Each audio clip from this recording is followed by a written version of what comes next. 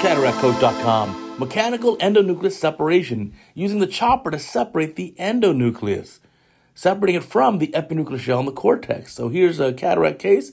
Rex is already done. And let's see, maybe going in for some hydrodissection, hydrodelineation. Let's find out what's going on here. So a little bit of, looks like a little hydrodissection, maybe a little delineation there now, not quite. There's some delineation. There's that golden ring. So that's certainly a hydrodelineation. That fluid wave separates the endonucleus from the epinuclear shell. At this point, you can do a little more hydrodissection perhaps and rotate it.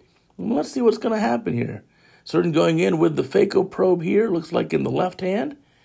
And then there's the chopper for the right hand.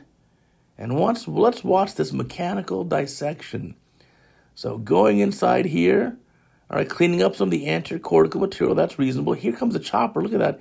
In that groove that you already created with the hydrodelineation, using that chopper, look at that, to go 360, go all around. You're mechanically separating out that endonucleus.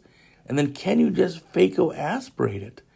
So again, separate out that endonuclear shell, the endonuclear nugget from the epinuclear shell. And there it is. Now you freed up that endonucleus. Look at that, right there. Getting that endonucleus out of the capsular bag, and now it can be easily chopped and just emulsified and phacoed pretty easily. Now, we've talked about doing this endonucleus separation, particularly in case of like a posterior polar.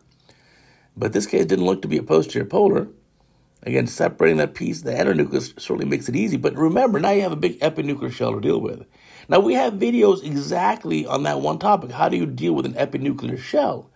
Because the temptation of a new surgeon, a beginning surgeon, is to, well, just use the IA probe to get the epinucleus. And you can, but it's a lot less efficient because the port size is so much smaller. And there's more density in the epinucleus than there is in just the wispy cortex. So here's all the endonucleus being removed now. Beautiful job by the surgeon here. I like the draping. I like the lighting. You may want to add some paraxial lighting. This is coaxial illumination. See the two white dots on the cornea? That's lined up one with each ocular. This is coaxial lighting. That's why the periphery of your video here is so dark. But we could also turn on the paraxial lighting, which is off by a few degrees from your oculars. That'll give less of a red reflex, but better overall illumination. So again, removing it. Here comes the epinuclear shell. That came out nicely too. And what's left in the bag is just cortex. So why show this video? Because we got to learn everything. We're Cataract Coach fans. We're here to learn everything. Now, was it posterior polar? Look back there. Hey, let me tell you about the podcast. Cataract Coach podcast, top podcast in all of ophthalmology. You will love it. It'll teach you to be a better surgeon. Now, looking back there, now it's funny. At the beginning of the case, I didn't think it was posterior polar, but look at that kind of defect. And I think the capsule is fully intact. I think that defect is simply in the cortex. So here we go. Some viscoelastic going in the eye. I like viscoelastic. Always put some viscoelastic there. Might make life easy for yourself. Now you can come out with a phaco probe and switch over to the IA probe. So wow, that does look like a little bit of a posterior polar effect. I'll have to go back to the video and watch a little more carefully. Now doing cortex removal with a Simcoe cannula. Not something that's used very frequently here in the U.S., but certainly has its role. This is basically irrigation aspiration. This one cannula, the very tip of it, that the pointed part has the aspiration, and then next to it is irrigation. So as you use it, it's a mechanical syringe, so you're doing it by hand, and you're able to irrigate and aspirate at the same time. So this was very commonly used prior to widespread adoption of the machine irrigation aspiration, the coaxial or even the bimanual.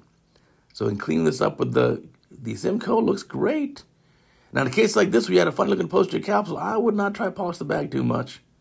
But now the capsule looks fine. So what's the better part of judgment here?